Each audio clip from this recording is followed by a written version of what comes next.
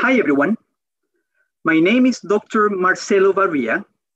I am currently the head of the Protein Biochemistry Laboratory at the National CJD Research and Surveillance Unit in Edinburgh, United Kingdom. The aim of this capsule is to provide a short overview and some future plans on a research proposal that we recently submitted to the CJD Foundation, and they kindly fund our work. The title of our project is Assessing the Replication Properties of Prion Protein Aggregates found in archive formalin-fixed, paraffin-embedded appendix tissue collected from the asymptomatic population using a highly sensitive in vitro prion amplification assay. As an introduction, I would like to say that variant Creutzfeldt-Jakob disease is a human prion disease that is related to the ingestion of meat products contaminated with a prion disease of cattle. This disease in cattle is referred as a bovine spongiform encephalopathy, or BSE. Despite widespread human exposure to BSE in the United Kingdom, the number of variant CJD cases remain low, with 178 cases currently reported. However, the possibility of human-to-human variant CJD transmission and the uncertainty over the prevalence of asymptomatic carriers instigate 3 large retrospective studies in the United Kingdom.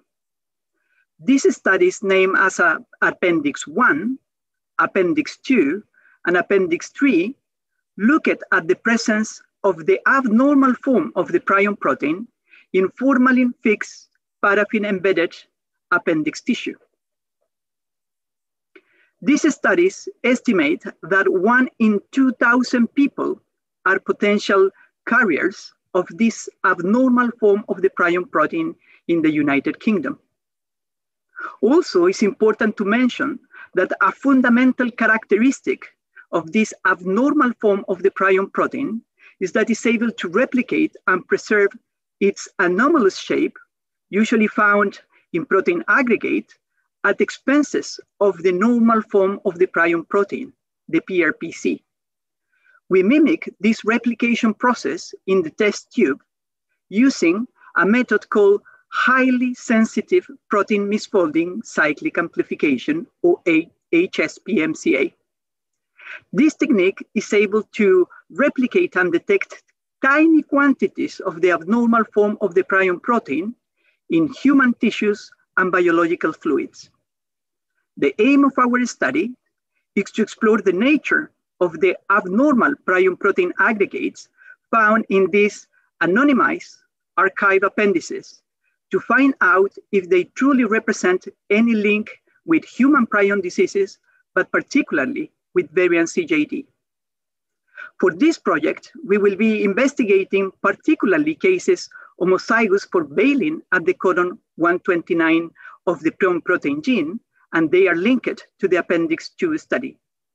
We hope to present our result at the next 2023 CJD conference, but before that, I would like to thank the people that contribute and supported our work.